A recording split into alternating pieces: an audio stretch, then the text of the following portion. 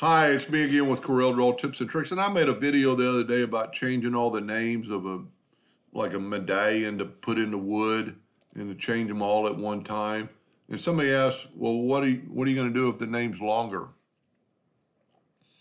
Well, there's actually print merge that could do this, but then you have to have a file of the name, and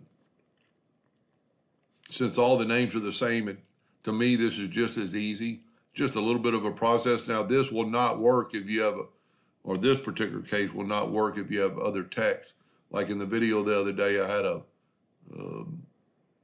email address and some other words that you could actually convert to curse, but this is a template that the young lady wanted to use all the time.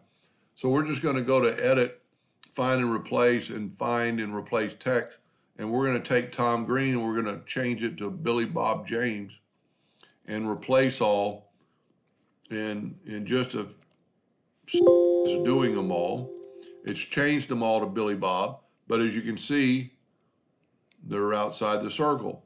So then you could close this docker down and go up to Edit and select all text.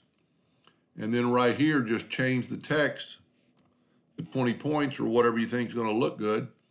And then it changed the text and put Billy Bob James in that circle. Now, with that said, when you write out your first name, it has to be center justified.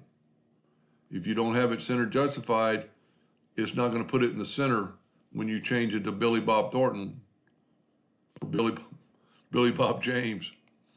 So you have to have your text center justified for this to work. But this would work because in just a few keystrokes, you could find and replace all these names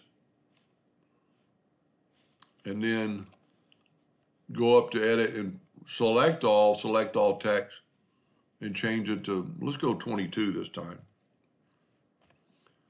And it fits in the circle. Anyway, I hope that helped a little bit. Thank you for watching.